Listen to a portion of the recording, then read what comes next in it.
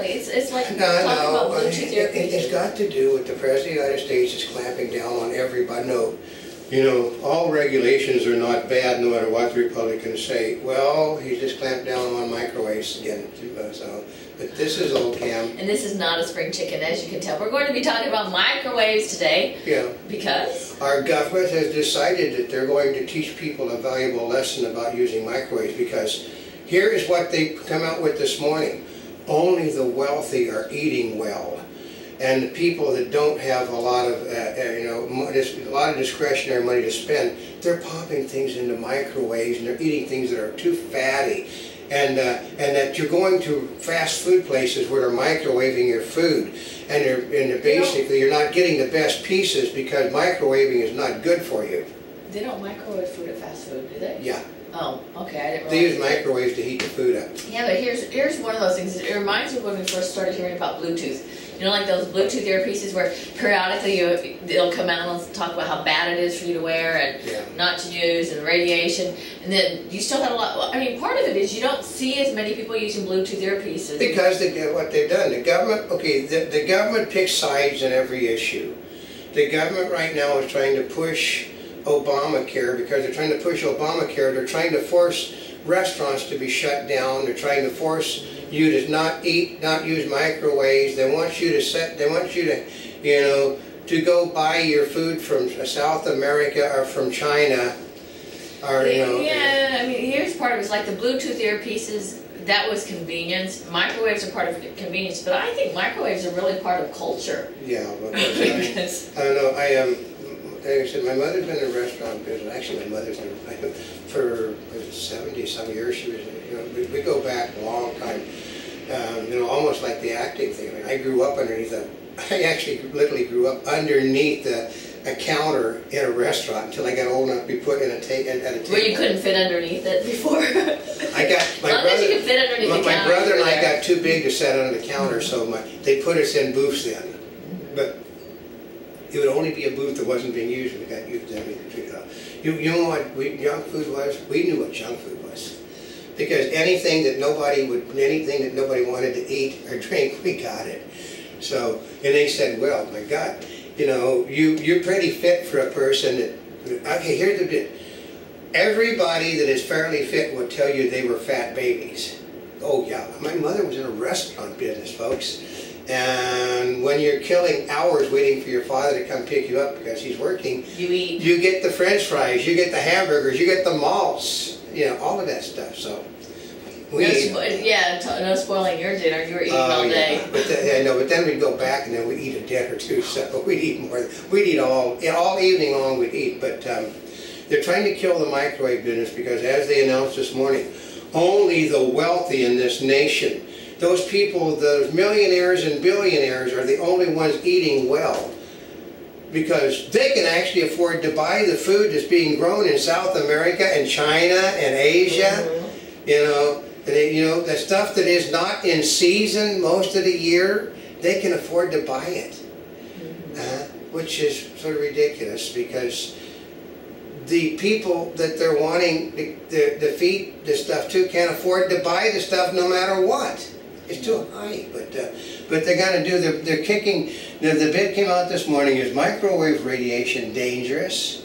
Well, they used to talk about it all the time. They used to say, "Don't stand in front of the microwave when it's cooking." Yeah, okay. But when my mother first got a microwave, you could put a 25-pound turkey in the thing, and all they knew was that you stick it in it, and you basically, they didn't have turntables at that time, so they say, well, stick it in it, you got to turn it every so they just basically go like that, you know, and then they'd have some guy, and they wouldn't turn the microwave. They didn't have the doors that open, you know, when you open the door it went off. No, the microwave would still be on. They'd go like that with it, and they. Now that's the main danger of the microwave. Yeah, very hot, but.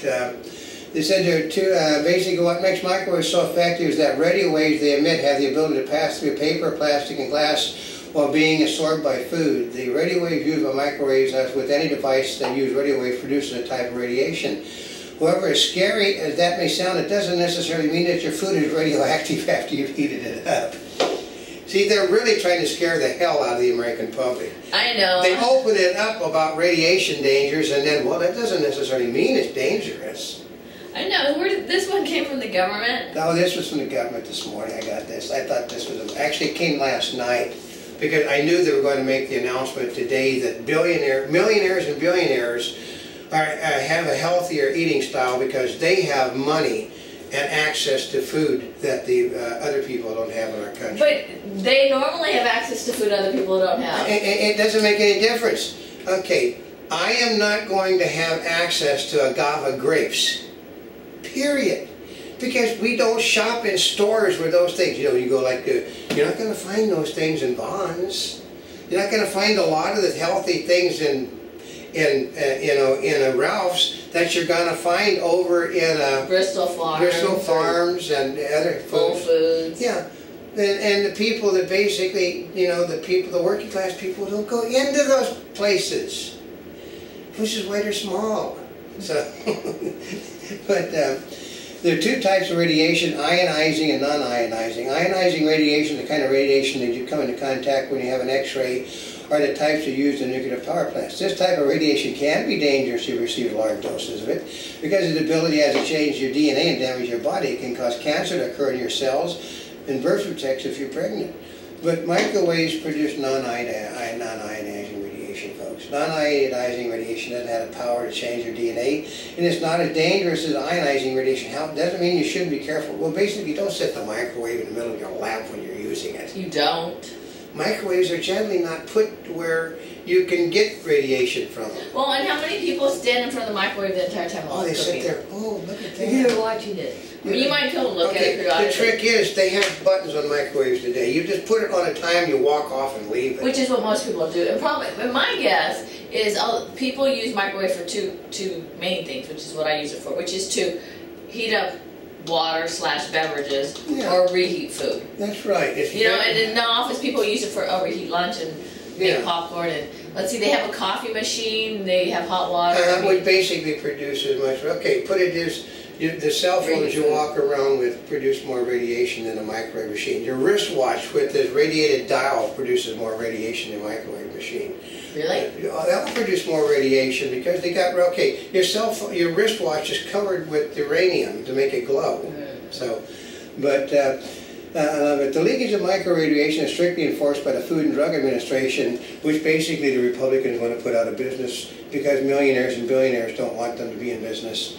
And manufacturers have to prove their microwave only leaks only a minuscule amount of radiation. However, if your microwave is faulty, basically you're at risk. They actually have the power to burn human tissue and eye.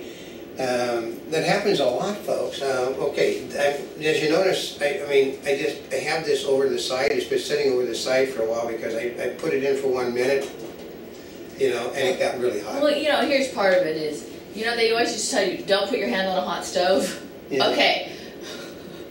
Here's some things that will help you on a microwave is use microwave dishes or use mitts just like you would use if you took something out of an oven. Oh, it's just, okay. I mean, isn't that common sense? Or the same person that would not use a mitt to get something out of the oven will not use a mitt to get something out of a microwave. Okay, and you learn through time that different mugs that you put in the microwave, some of them, their handles will heat up and some won't. Oh, yeah. This one basically, you know, a plastic handle, I think, will burn the hell out of you. It doesn't heat up as much. But you know, you learn.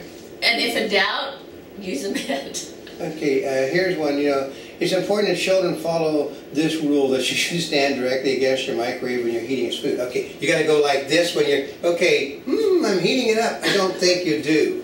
Everybody I know, even if they put it on, you know, like they do for warming up our drinks, they go off and leave the thing. They don't stand there, you know, hey, I'll give you a hint too. Modern microwaves, like hers is on a microwave, mine is brand new. If I put it on, say I'm making a pasta dish, I can put it, it has to run for 15 minutes. Mine will shut off at intervals if I push the button. You know, and it says you got to shut it off 5, 10, and 5 and 10. You just push it, and it shuts off in 5 minutes. You come and stir it. You put it back in, push a start, and then 5 minutes later it stops again. and then you stir it again, and that's how it works. See, I need a new microwave. But here's one of the more stupid things. I mean, what's that? If you concern your microwave maybe leaking radiation, stop using it and take it to your government officials, and they can check it out. It's called, they don't cost anything. You throw the thing away. I mean, part of it is, it's like, you can get a microwave for, but if you buy it at the right time, you can get a cheap one for $40. Yeah, I mean, I got... Or you can spend, well, depending, I think, what's the most expensive microwave you've seen, like $700? Okay. With a convection oven and all sorts of things. Because I have my old microwave in the box for my new microwave, and the problem is because they're hazardous waste, you can't just put them out and throw them away, so you gotta... Since I don't go anywhere near the hazardous waste place, and they charge you money to do that stuff nowadays, too. Pay $5 to go dispose of my microwave. I can just use it as a rack to put books on top of. Yeah. Okay. The majority of microwaves that check for leakage turn out to be harmless, though. That's a good one, which means you basically wasted everybody's time. Yeah, I can just imagine them going, "What, you want us to test your microwave?" Yeah. The question of whether microwave popcorn raises cancer is in the news. The stems from the legal case involving a worker in a microwave popcorn factory who developed a potentially deadly lung disease similar to cancer. Unfortunately, there was no evidence of the fact that ever happened.